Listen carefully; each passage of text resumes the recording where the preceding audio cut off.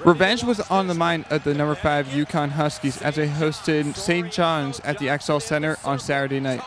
They had lost back in January in Hartford to the Red Storm and sought revenge against them while continuing a rivalry with legendary head coach Rick Pitino that dates back to the 1980s.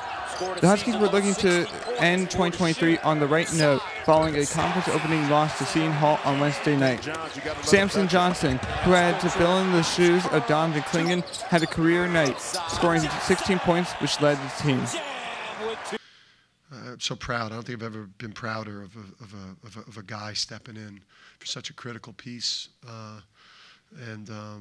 Just if he didn't play like that, we had no chance because he played against one of the best big guys in the country and won the matchup. The crowd was involved from start to finish, and the Huskies needed it going down the stretch. Stephon Castle helped in a big way late in the game, scoring a basket plus a foul.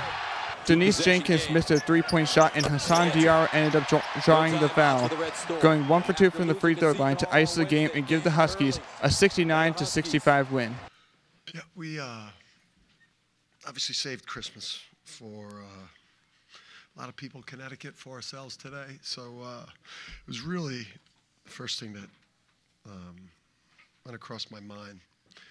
And then I wished the crowd behind the bench a Merry Christmas right as the clock was running down there. So I think what I'm most happy about is that we saved Christmas for ourselves and for our great fans and for the state of Connecticut.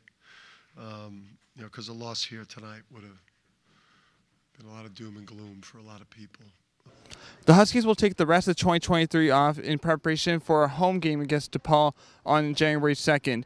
But until then, from the XL Center, I'm Sam Calhoun, UCTV Sports.